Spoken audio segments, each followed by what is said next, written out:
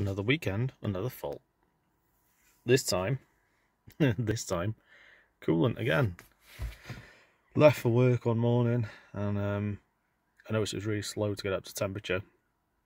And it actually went back down to 50 when I was at motorway speeds, so I thought, oh no, here we go, thermostat. Then I remembered I changed the thermostat. Can't be that, surely. So I thought it was perhaps the coolant temperature sensor.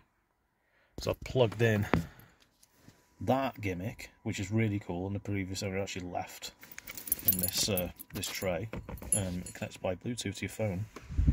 I'm going up in the world, and sure enough, it says coolant temperature sensor eye circuit. So I got a very cheap one, £10 off the Rainforest website. Hopefully it fits. There's a 2-pin and a 4-pin version. I've gone for the 2-pin. I think it's the right one. We'll soon find out. Also, whether it's related to this fault, I'm not sure, but the engine management light stayed on when I started the car.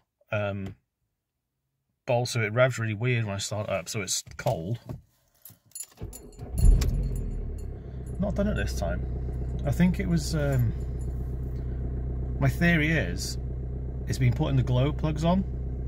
So is the car thinking, because the coolant temperature sensor is open, it's reading as low as what the ECU will read, so it thinks that we're in like Arctic conditions, so it's putting the glow plugs on for ages, and then when I start the car it's revving higher because of that, and then I get a huge plume of black smoke out the back. That's my theory anyway. I'm gonna go with that, why not? There's no one else talking to me.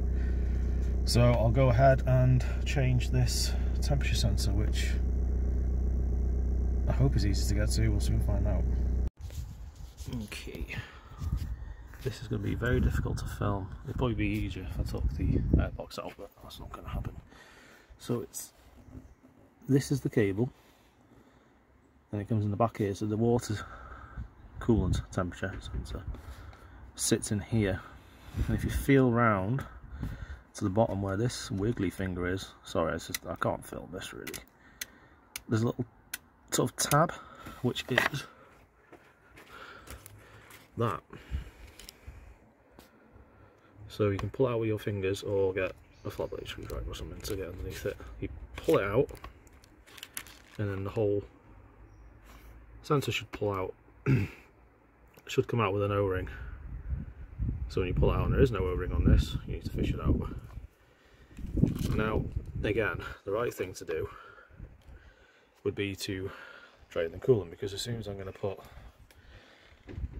it out, coolant's going to go everywhere. But I'm not going to do that. I'm going to use an old takeaway tub to catch the coolant. I'm just being really lazy because I'd have to take the undertray off. It's rained, it's cold. I don't want to do that. I'm not going to be able to film this, so recap.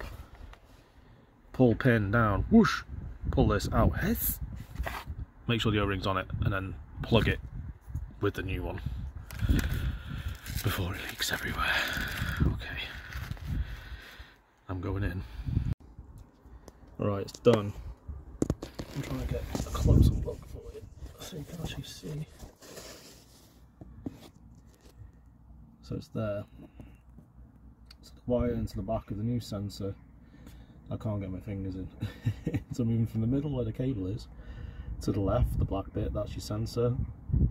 Then you've got the sort of grey bit, that's the end of the plastic housing of the sensor, and then to the left of that you can just see that U-shaped clip that holds it in place. So make sure you've pushed that new sensor all the way home to the grey bit meets the black bit. This is difficult to explain without poking. And make sure that U-shaped clip holds everything in. I actually dropped the new one down there somewhere, so I had to use the old one. Oh, so there we go. Don't know where all my coolant went. I think I took quite a while getting the new one in, and maybe it went all over the drive, but you know, we've got those pipes to wash that way. That's the old one. Rust these to be expanded. It's actually an original Audi Volkswagen part. So it's done well, 15 years. It was a 2-pin, I guessed right. So this is the 1.9 PD100 from 2006. So the same, need a 2-pin, not the 4-pin. The part number is here. Let's test that it actually works, but you know, I'm not sure. I think the A is, I think that's the sensor and that's the O-ring, or the other way around, or the clip, or whatever. But they come as, this is Amazon. Maybe that number brings it up. I don't know. So I'll get my unused tape tray away. Oh, I did have to pry the clip, the U-shaped clip down with that.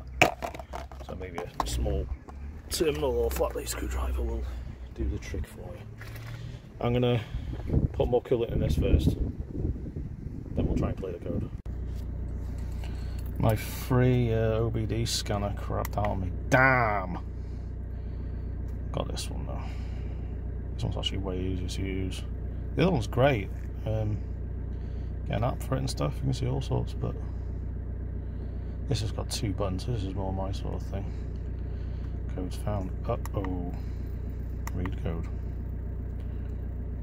Yep.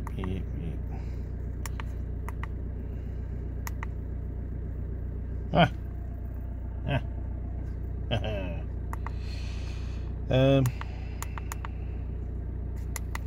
See if we can.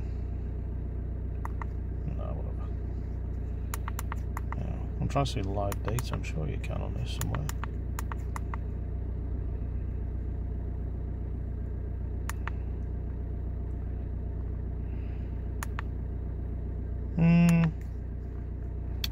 Yep. Read the codes again. No codes, great. I don't think I need a burp assist after that. It's quite high up on the block. I'll run the car for a bit, give it a raise, and see what the temperature does.